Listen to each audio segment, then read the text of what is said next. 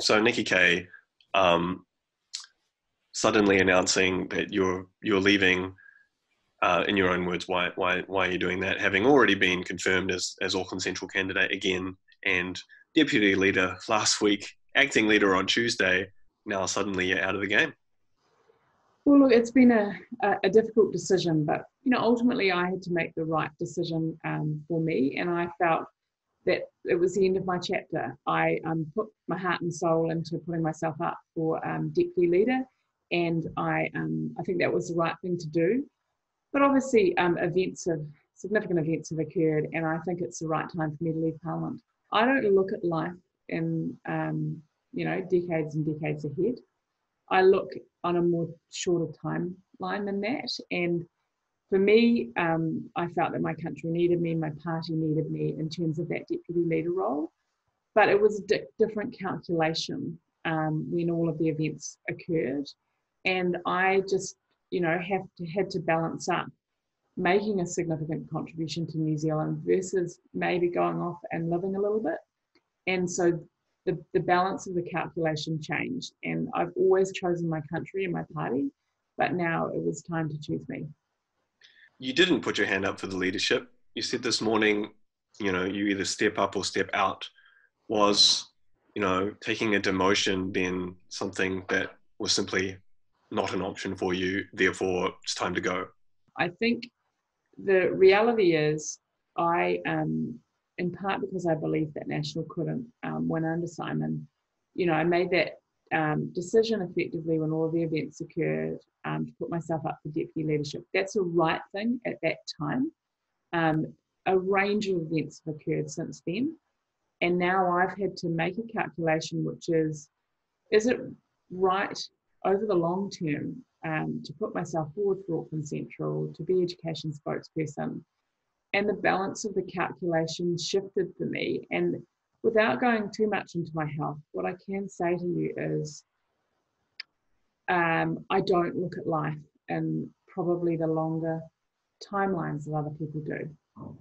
But that perspective would still have been valid before you became deputy leader. I guess from a public's perspective, it seems like you've become deputy leader.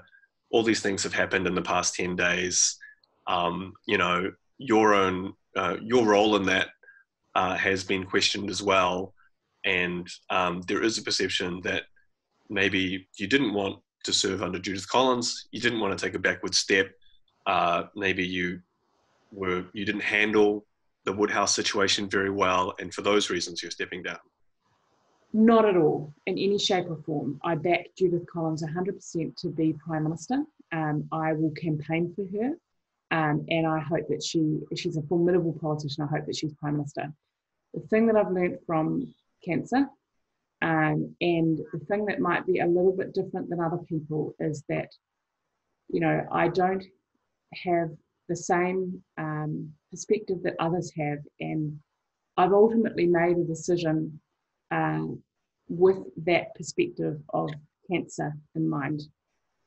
And just to address directly the elephant in the room, you have said yourself you didn't receive any confidential information from Michelle Bogue, and you obviously stand by that. Are you stepping away now because the Heron inquiry is going to show that you might have lied? No, not at all. I have not received any confidential information. I've had nothing to do with that issue. I have acted with complete integrity. It has absolutely nothing to do with that. The events of the last period were quite extraordinary, and this is the right time for me to leave, and it has nothing to do with anything else. I do accept that it is challenging, the timing of my retirement, and that is what I tossed and turned over, is that the timing of me retiring in terms of a new candidate, but it wouldn't have been the right thing to take up the space of someone else potentially in Parliament if my heart was not 100% there. What do you plan to do with your abundance of free time? Well, most of my adult life in politics and public service, so I am looking forward to having a little bit of a break. I hope to spend a bit of time on the barrier, where that is my spiritual home, if you like. And then, I will just work my way through it. As I said before, because of the nature of breast cancer, I'm not at all worried about the future. I feel very at peace and very happy. I think I've had an amazing time in Parliament, and I've contributed a lot, but now it's time for the next chapter. I love people, and I love helping people, and I will miss the extraordinary power that you have to make a difference in people's lives. A lot of people thought that you were a potential leader of National who could really reach across the middle and take votes off Labour, which is essentially, the equation that you have to win. Yeah. People have even described you as a Labour MP in National. Well, that is unfair. It is unfair. I'm liberal, blue-green, but I'm centre-right. Given your ability to reach across and appeal to centrist voters, did people push you to consider putting your hand up for the leadership? Some did, absolutely. Some did. But the reality is, and I know that it's hard for people to sometimes see this, but whether it was, potentially Todd standing, whether it is me making it clear to Judith that I think she'd be the best leader, I have tried all the way along to do what I think is best for the party and the country. Me leaving now is me doing what's best for me. And this is what I've learned about life. You can't know what is around the corner. All you can do is act in the best way possible. And that's what I've tried to do. When did you decide then to step away? Yesterday.